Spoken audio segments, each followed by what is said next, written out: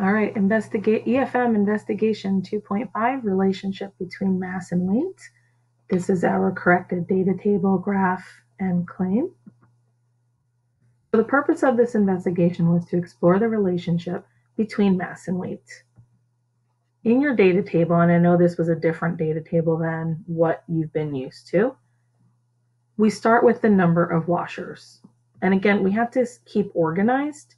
The number of washers does not help us determine the relationship between mass and weight, but we do need this in our data table, again, for organization. But this is not what we graph. Number of washers does not add to the relationship between mass and weight. Now we have the mass, which is our independent variable, but the scale that we used, as you saw in the video, measures in grams. So we recorded, as we added the number of washers, we would record the increase in mass.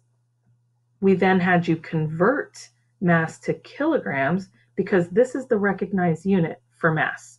Therefore, mass in kilograms is your independent variable for your graph.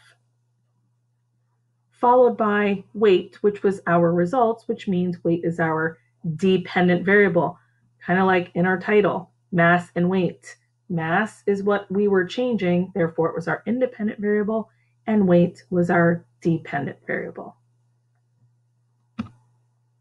So our graph should have been a line graph because we're seeking a relationship, we're looking for a trend.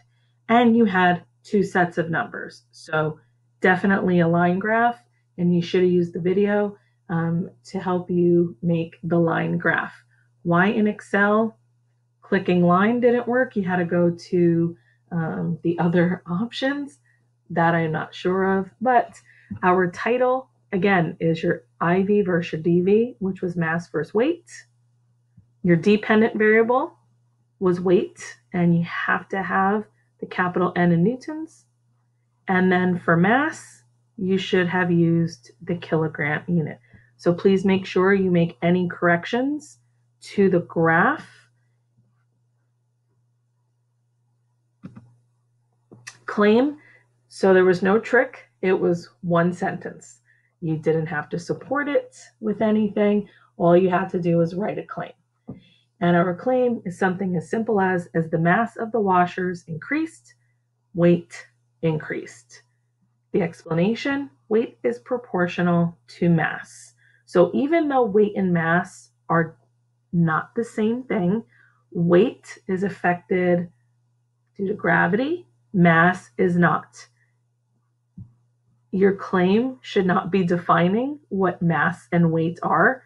You have to state a claim based on the investigation, which was the mass of the washers increased, weight also increased. You can even see on your line graph, there's a positive slope, therefore the trend is positive.